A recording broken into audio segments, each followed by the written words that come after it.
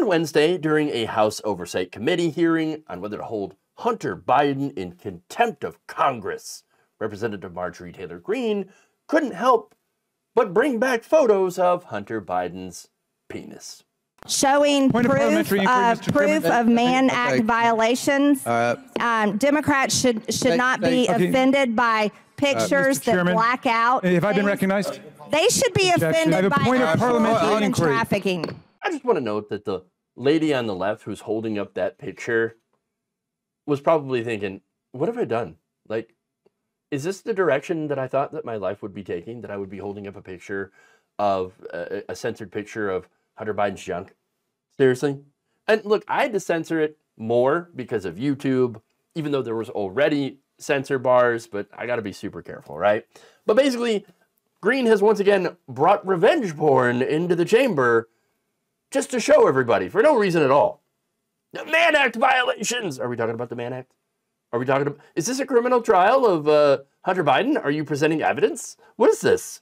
There's no reason that Hunter Biden needs to be in front of Congress at all. This all have to do with their, ridiculous, impeachment inquiry, even though that they don't have any evidence that both Hunter Biden and Joe Biden did anything, at least the things that they were claiming that he has done. Okay? This is Republicans harassing a private citizen for his own personal activities using stolen images and videos from his laptop. It's embarrassing. Why the hell are they spending time on this? Okay? Why are they out here showing what is essentially revenge porn? Are members allowed to simply put up sensationalistic, voyeuristic, pornographic images if they're not relevant to the actual object of the legislative proceeding? I want a parliamentary ruling on that. Mr. Askin, that's probably part of the questioning for Mr. Biden, violations of the Mann Act. Ms. Greene's led on that issue. No, this is these are already rules of the committee. These pictures have already been entered into the record. So in other words, you have accepted the idea that members can introduce irrelevant, sexually based, voyeuristic. How is this irrelevant? How is this irrelevant? Well, how is it relevant? You actually have to answer that first, because it's your own side trying to bring this as evidence of something that is completely disconnected from what the hearing is actually supposed to be about. Look, they haven't shown any reason why this has to be taken up by Congress. If there is a law enforcement matter, then why not take it up with law enforcement? Let them take care of it. I'll answer that, of course. It's because they're obsessed. They're obsessed. It's their election strategy. Parade around pictures of Hunter's hog and get all the suburban moms riled up one way or the other. I mean, come on. Tallywhacker. Tighten up my meat. I like my meat tight. Okay. Look, I think he's going to have problems with that demographic when he runs. Oh, right. That's right. He's not running in an election because he's not an elected official. He's never been in part of government. He's not trying to be in government. Why does this matter? Look, Republicans, I know they're so desperate to use Hunter Biden to attack his father, and it's actually, it's sick, okay? Using, for example, his son's addiction, okay? And bad decisions that he made on his own against his father, who has done everything he can to be supportive of his son. Using that against him is beyond effed up. It's got nothing to do with it. And again, I have my criticisms of Joe Biden, I have criticisms of Hunter Biden, but seriously, this does not belong in Congress.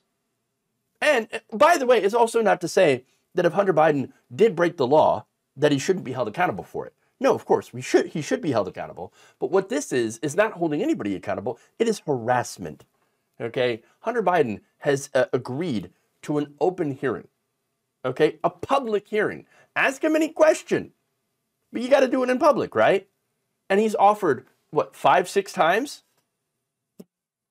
And Republicans have turned him down every single time, except for when they said, oh, well, we'll do a hearing, but it has to be closed door.